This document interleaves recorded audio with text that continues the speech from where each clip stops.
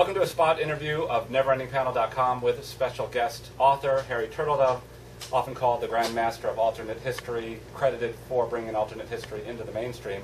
Harry Turtledove is a Hugo Award winner, two-time Sideways Award winner, Prometheus Award winner, and up for the Prometheus Award with not one but two books this year, which is, as far as I understand, a first in Prometheus history. And with me is my brother, fellow Duberhead and co-founder Eitan Collin, and of course Soundman Tim helping us out on this. And Mr. Turtledove. Sure. What are you working on? What's going on? Well, I am just back to LA from a trip to Yellowstone National Park, which worked out very well because it was in conjunction with my guest of honor gig at MISCON over Memorial Day weekend. And I have a deal with NAL Rock to write a series of novels on what might happen if the supervolcano sitting under Yellowstone goes up again. Something else to keep me up at night. Hey, we don't have to worry about that. It goes up once every 600,000 years, and it went up 600,000 years ago. So hey, what could possibly go wrong? What could possibly go wrong? So is that what you're working? So obviously you went there for research. I went there for research. I hate travel that I get to write off my taxes. It's just such a so drag. terrible. But how many times can you write a book which basically says we're screwed, we're screwed, we're screwed, we're screwed, we're screwed? You know, Dr. Purnell said they're making a good living doing that.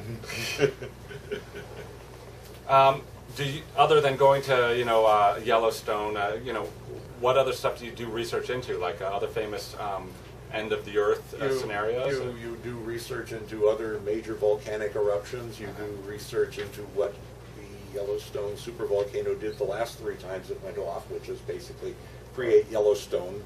Or the one that went off 74,000 years ago that almost extinguished the human race. Indeed. If you want to imagine what this will be like, take Rhode Island. Send fire and smoke up around the edges for a day or so. Then drop it straight down half a mile onto red-hot rock. Whoa.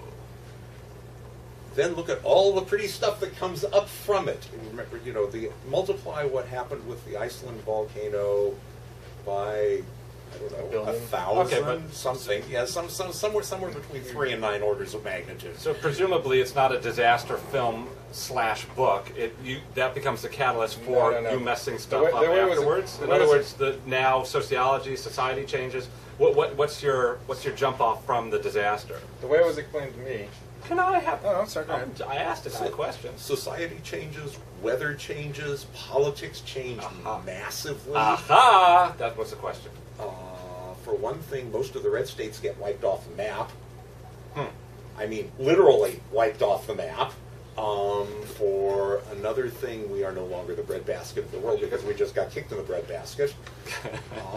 For another thing, and the really ugly thing is that the Ayatollahs get to laugh at what happened to the great Satan. Right. We told you! Nobody listened!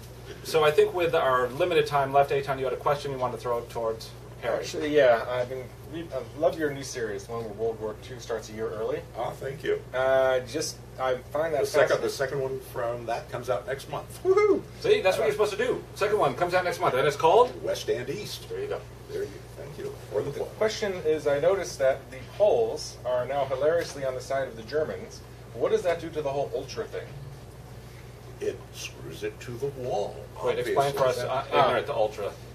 Basically, right before the Poles got wiped out, unbeknownst, a lot of people don't know this, it was the Poles who cracked Ultra, which cracked the... Well, actually, they got an Ultra machine off a German machine, a German sub that sank in shallow water. They figured out how it worked. They actually were doing the initial Explain decoding. to people who don't know what Ultra is. The British were reading... 40 seconds left. The British were reading the German military codes all through World War II, essentially from like 1940 on. They knew what the Germans were going to do before they did it. Most of the time, not always. Except for the Battle of the Bulge, when the Germans actually didn't use Ultra at all. So the British had this huge, massive advantage, even sacrificed a city to maintain it. And according to the scenario you just created, that don't happen.